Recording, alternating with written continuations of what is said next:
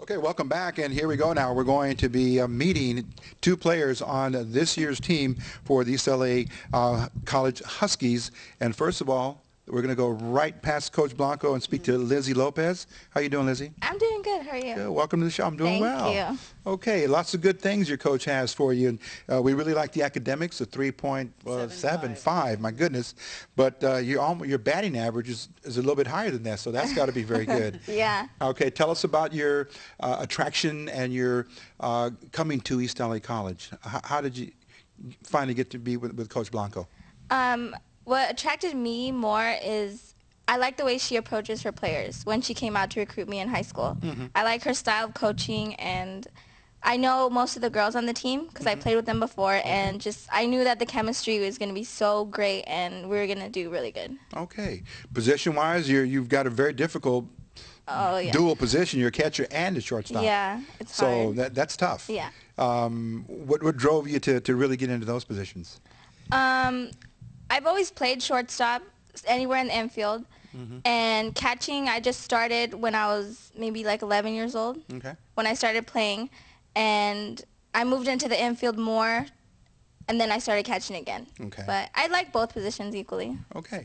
Now we'll ask Coach Blanco to give us a little bit of the summary as to how she went and spoke to your parents and finally recruited you. Well, Lizzie comes from Whittier High School, where her teammate over here, Ariana, also comes from Whittier High School. So I was really involved with the team, going to watch their games. We hosted a Whittier High School tournament. But I saw Lizzie right out of the start. She was an amazing kid as a junior, and she was playing like a senior. So I just really talked to her about the potential here. I knew that she would be able to transfer because she has the ability and the academic ability as well. So just a lot of assurance that we will guide her to the right spot, next year. And she's going to do great here, and she has been. She has been doing great. Wonderful. Okay, that's always the good rapport that's established between coach, player, and of course the family. We'll get into that a little bit later on. But Lizzie, you're hitting out of the number 3 spot. You comfortable there? You like that? Yeah, I do. I actually love it. Okay. I love it. And your on-base percentage is pretty good? Yes. Yes. Okay. All right. Let's see. And you're a freshman. This is, again, your first year. Yeah, my first year playing. Some of the academics you're focusing on, have you declared a major yet, or are you still, as they say, feeling your way through? Yeah, I'm still working towards the general right now. Just focusing more on that. So. Okay. Now, we're going to switch right over to your fellow classmate from last year. Now again here you're joined up with your former teammate, and this is Ariana Atwater. Let's talk to Ariana. How are you doing? Good, good. Good, and welcome to the show. Thank you. Okay. We respect athletes quite a bit here, as you can tell. It's a sports program, and we want to really focus on the motivation of the players. What turned you, or made you turn that corner and say, I want to go with softball and play softball? Well, I started playing when I was 8 years old. Okay. And so I kind of just got into it like that, continue playing, and then went to the travel ball team. And I just have the heart for it. It's such a fun game, and I just love playing it. Okay, and you are now second year. This is last year you had a good experience, and now right on the heels of a very good year, you're right back in the fold, and this has got to be very, very, I would say, uplifting for you as a player to see the program growing. You're growing with it. Exactly. And your thoughts on Coach Blanco and how she's taking the program? Oh, once she came, she turned the program around immediately, and with her recruits and her knowledge of the game, it just turned it around completely. Okay. And you are now in the 6th spot in the lineup, hitting. Comfortable there? Yes, very comfortable. I love hitting in the 6th spot. So. Okay.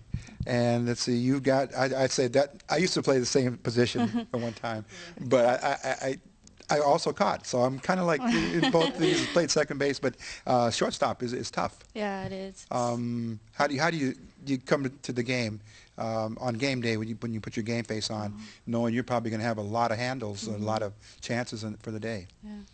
So you have to be leader out there, especially at the shortstop position. Yeah, it's tough. It's always active in the middle of the field, right? Yeah. Okay. Coach, I'm going to let you talk a little bit about You brought Ariana to Okay.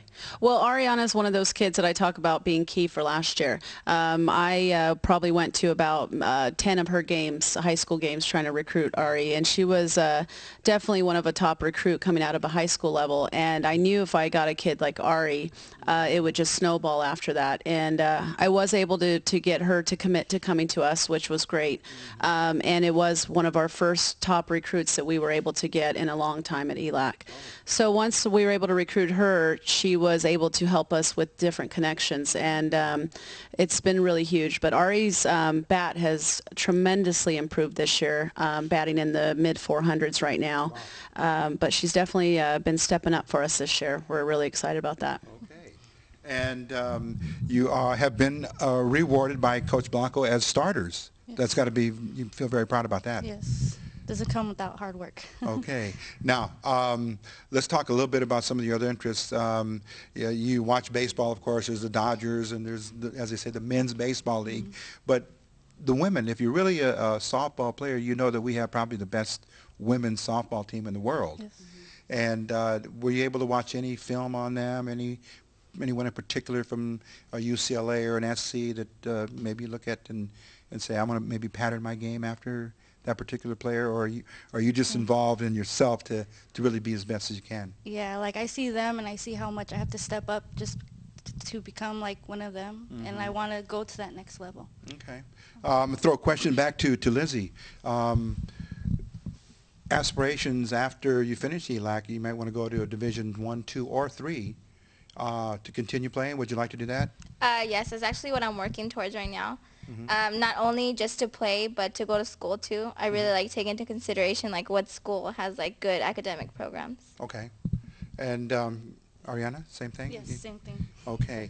Coach, I'm going to give this back to you because I have a real, I think, important question for those that are watching to know the types of Division 1, 2, 3 programs that communicate with you on a regular basis and say, hey, I'm looking at your program, Coach. Who do you have that we can talk to or look at or come out and follow? Right. We do have quite a bit of coaches, especially when we start winning and our ranking is higher and higher. We get a lot of coaches. A lot of out-of-state coaches want our girls. We would love to keep them in California. The only problem is California doesn't have too many Division 2, Division 1 teams, especially Southern California. So a lot of these girls will have to probably go out of town. I'm hoping that maybe we can get a couple local in Southern California, but really there's more of a need outside of California. Okay. So they're open to it. I know they probably want to stay in Southern California, but you do have to keep your options open as well. But that could be Division 1 down to Division 3. Okay. And for Lizzie, excuse me, Ariana, this is a question for you. Some of the players that were here last year, do they come back maybe and give you guys a couple of tips or say, hey, hi, how are you, and come back to the program? Anyone that played on last year's team that you're still in contact with? Yes, they do. A few of the players actually still play on the team. They're sophomores this year, and I believe one went to North Carolina. Oh. Yeah, one went. Actually, 2 out of our 3 sophomores transferred last year, so that's been great. Oh, okay. So they keep the communication link open then? Yeah, they do. Okay. All right.